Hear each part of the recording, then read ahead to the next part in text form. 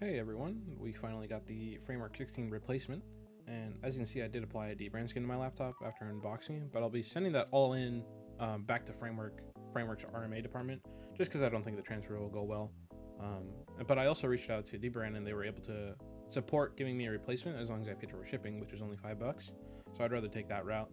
And in this video we're just going to be swapping over the core components, being the RAM, bezel, SSD, and expansion cards. I'm still using the original charger as well, so yeah, let's get into replacing this. And after the swap, I'll be testing the expansion bay swap with the blank one, and testing if the fans spin, gaming with the iGPU, and then I'll swap back to using the dedicated GPU. And at the end of the video, you'll see me playing some Elden Ring at the end.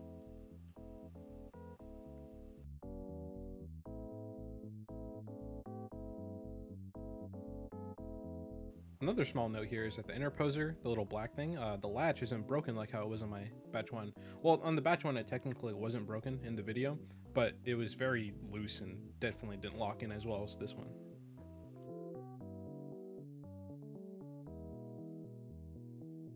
The thermal pad, I also did end up getting a replacement pad from the factory, and they sent that in, but unfortunately that's just all going back now. But as you can see in this one, the thermal pad's completely fine, not ripped or teared up or anything. And in this here, you can see that I'm having a little bit of trouble trying to get that little 2230 M.2 in. I'm struggling to get that in, and it's because I didn't notice this until after I have it installed, and it's still technically installed right now, but the thermal pad from the old one is still stuck to the back of it. I just never checked of it. And there's also another thermal pad on like that the interposer metal shell. It's like a red thermal pad. Make sure to peel that as well.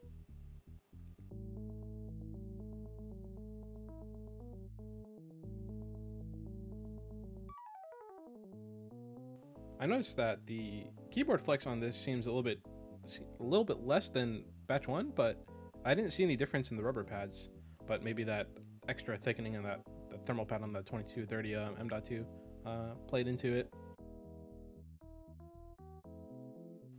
Another keynote to keep in mind is if you're swapping over your M.2s and they already have Windows installed, like I have, and your Microsoft account is linked to your Windows activation, it's going to ask you for a BitLocker recovery key. So make sure to just go to aka.ms/recovery key and then log in with your Outlook email or Live, whatever, to grab your BitLocker key, because you're not going to be able to access your OS unless you get that key in.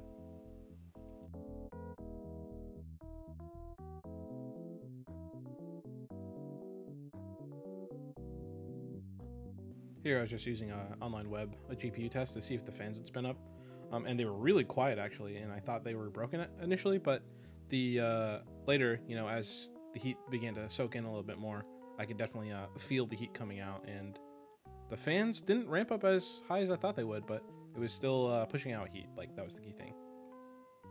And then I was able to get Elden Ring running on the iGPU, which seemed to run at a stable like 30 FPS at least, but it could go up to 40.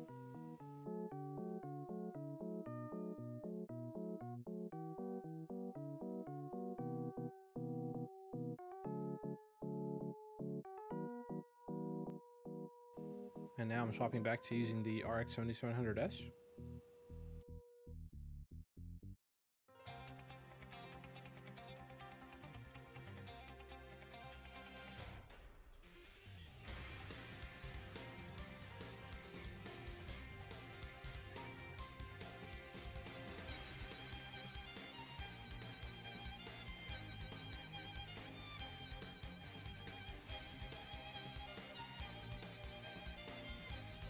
Key thing that I noticed on my batch 1 laptop was that it wasn't even picked up in Device Manager when I did that swap, but as you can see here, it is detected, so that's working, and I don't want to mess with it too much because I know it's only rated for a certain amount of cycles, but it's working.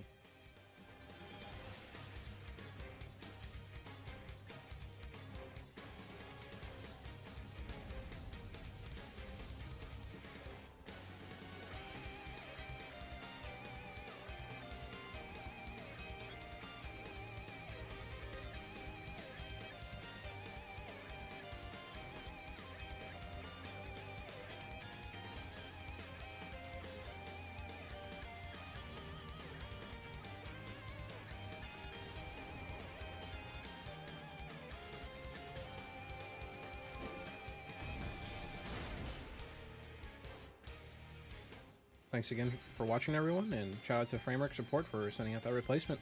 I'll see you next time.